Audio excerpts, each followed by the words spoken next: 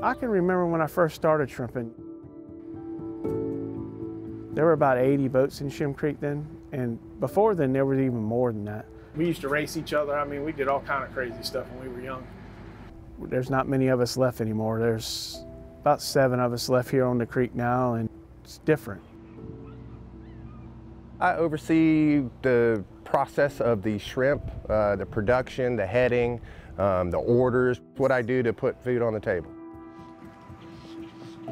It's a revolving door when it comes to this kind of business, when it comes to help. Now it's hard. We don't see people come down wanting to go at all. The money's not there that used to be here. It has impacted us by we work a lot harder physically now.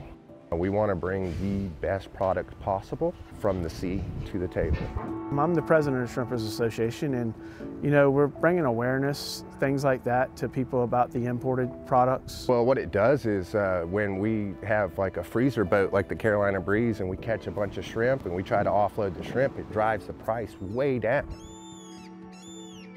I think last time we offloaded, it was like $1.35 for 13, 15 count jumbo shrimp, and that's pennies on the dollar. If you go eat at a restaurant that has an imported shrimp, you don't know where it's came from, how long it's been frozen. When you go out to eat, it never hurts to ask, where did your shrimp or where did your seafood come from? I mean, they can freeze shrimp up to 3 to 5 years. I think if we could work on getting some more knowledge out onto what buying an imported shrimp will do to people like us. You know, don't let people eat imported shrimp. Just eat fresh, wild-caught American shrimp, because you're supporting the American family somewhere, and we're all family people.